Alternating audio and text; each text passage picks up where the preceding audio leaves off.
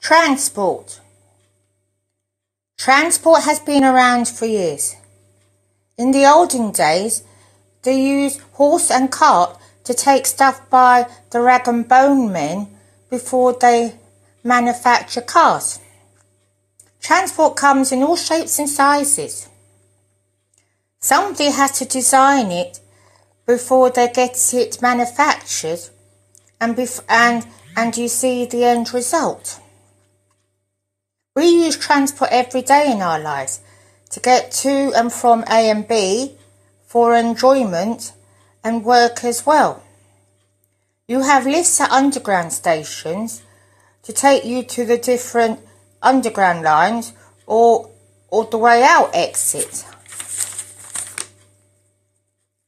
The farmers have their tractors to harvest their crops. We have network rail trains to take us to Scotland. And a long time ago, the trains used to run on steam. We have aeroplanes to take us to the other side of the world. And cruise ships to take you to different countries. It is good to have transport as we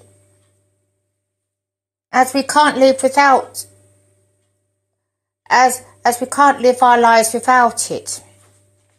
It is part of our life. You can have like helicopters to take people to the oil rigs. You can have ships that with cars goes on the ships to take you to Ireland. You can have all different sorts of transport. There is like a penny farthing bicycle, a very old-fashioned bicycle before they invented the bicycles we have today. They have them scooters.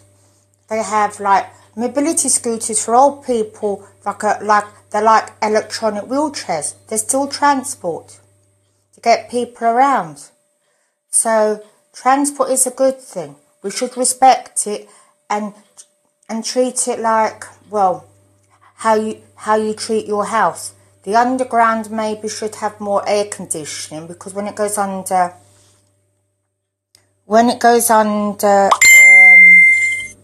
underground, there's no air conditioning, and it is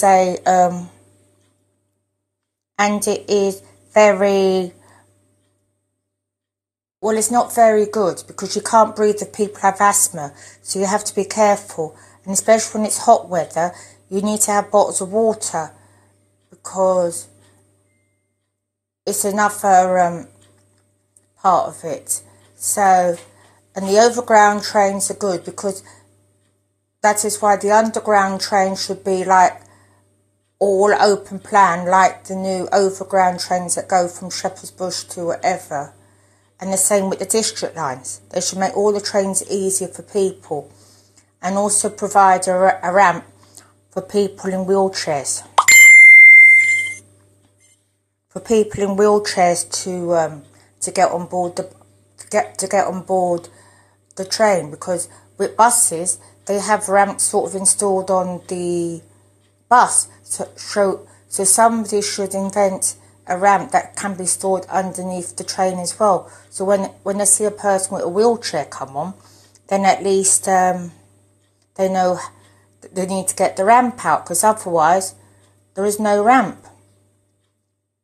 And sometimes it's even hard on the network rail trains for people in wheelchairs too. They should provide a ramp and make sure it's secure so they can put their wheelchairs in, because it doesn't matter. Everybody in the world, whether you have a disability or not, we're all human beings, and we should be treated with respect.